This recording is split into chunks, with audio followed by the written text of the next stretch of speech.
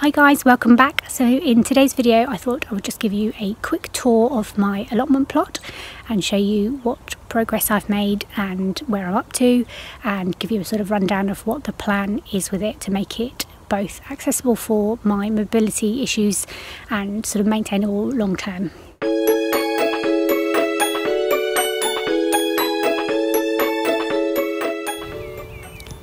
I'll give you a quick video tour of my allotment plot.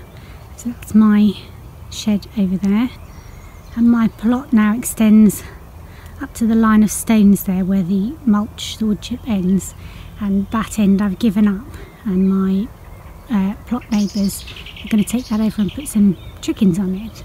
I basically decided that it was too much of a space for me to manage on my own, so I'm going to keep this bit here.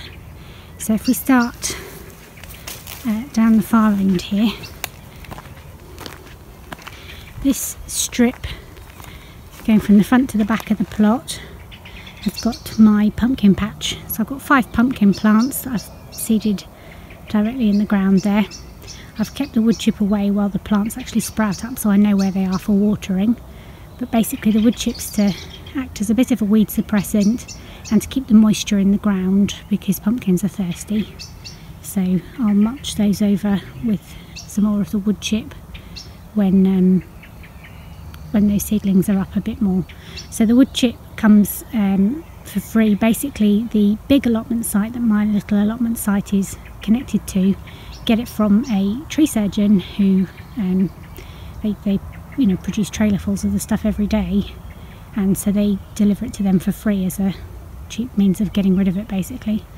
So then along the front here I've basically got a variety of different wild onion and garlic varieties. So these are wild garlic crowns on the end here, and then I've got Welsh onions here. These are some tri-corner garlic ramps basically here. They haven't fared very well since they've been planted out. They were shipped in the post. Most of these were shipped in the post. Only the Welsh onions I got from the garden centre locally, but you can see they're very, very thin now. They didn't take too well. Most alliums flop like these have done when you plant them out, so I'm wondering if they'll pick up, but we'll wait and see. These ones are another form of wild garlic slash wild leeks. So with all of these, you eat the leaves, you don't pull up the bulbs usually. The bulbs multiply, and some of them, like with these ones, they produce more bulbs on top, and these ones, which are the walking onions, these produce bulbs on top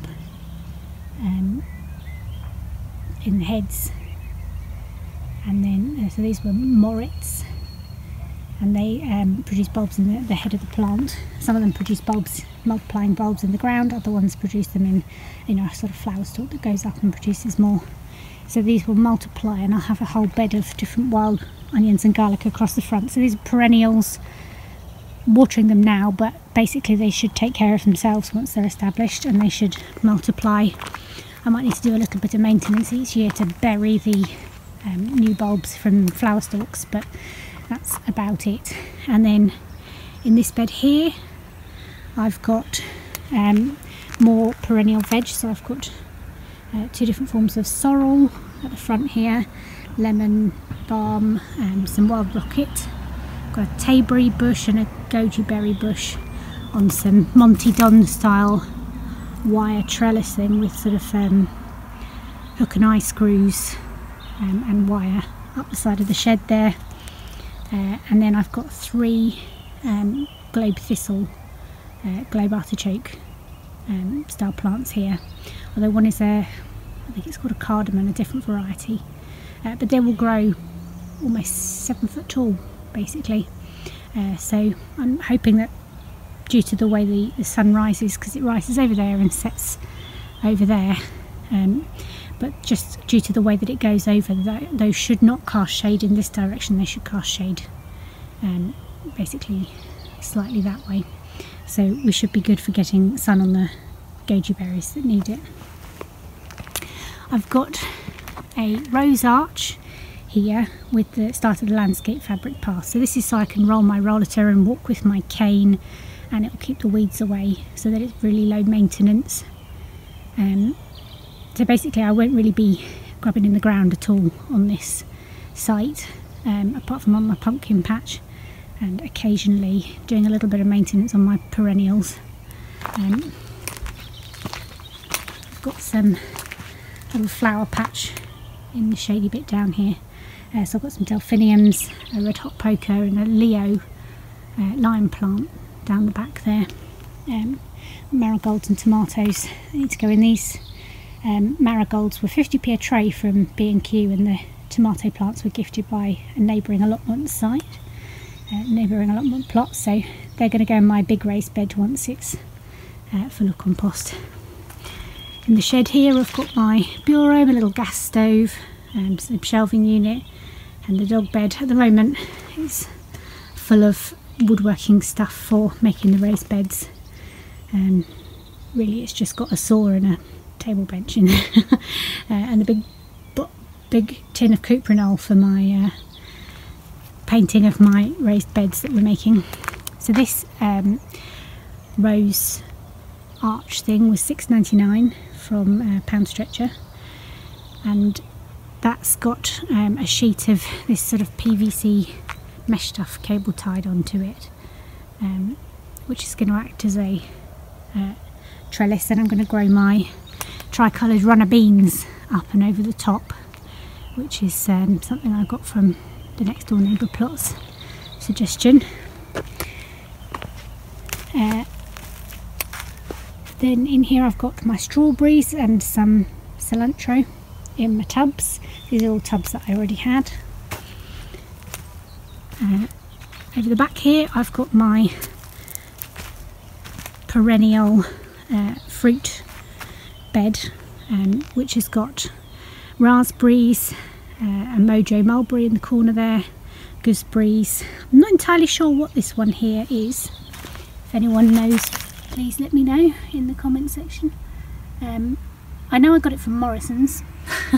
It could be a lingonberry or a loganberry or something of that nature, if I remember rightly, but I put it in a pot, threw the tags away a few years ago and can't remember what it was.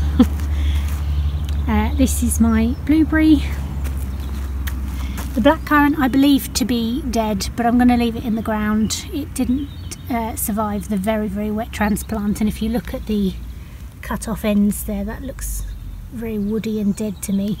So I'm going to leave it and see if any miracles happen, but I'm not expecting much. And then at the end here I've got my asparagus. So I've just realised I've got two more asparagus coming up here, as well as these big ones at the front here. So I put 6 crowns in 7 crowns of asparagus in this bed. I'm going to take the rhubarb and the rhubarb from home and transplant them into this corner once I've sorted this out. So I've got my little greenhouse that'll go on the end there. I've decided to dispense with the polytunnel in the windstorm.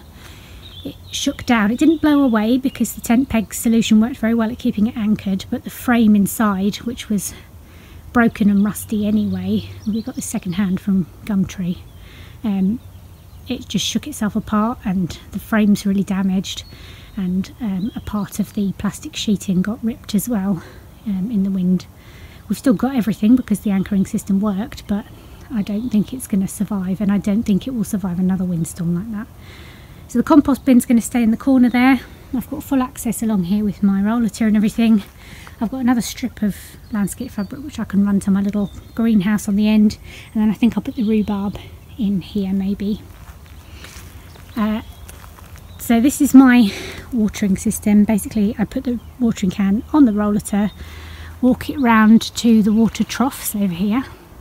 You can see these water troughs, they collect rainwater and then they get filled up by the city water basically, if they get emptied as soon as the float goes down. It's kind of like a toilet system. So I fill the watering can about halfway full. I can lift it still with my walking stick. I put it back on the rollator and push it back, and then I can take it off and use my walking stick to get around and actually water things nearby. I got gifted this chair and these 2 raised beds by the allotment committee. So I have painted those up with the seagrass cuprinol wood protecting paint. This one in the middle was made for me by one of the allotment committee members who's got a plot just over from mine, made out of reclaimed wood from the original fencing of the site, and this one was on someone else's plot up at the old allotment site, I believe. So these 2 were gifted to me to help me get started. This one James made out of a little pallet wood that we had.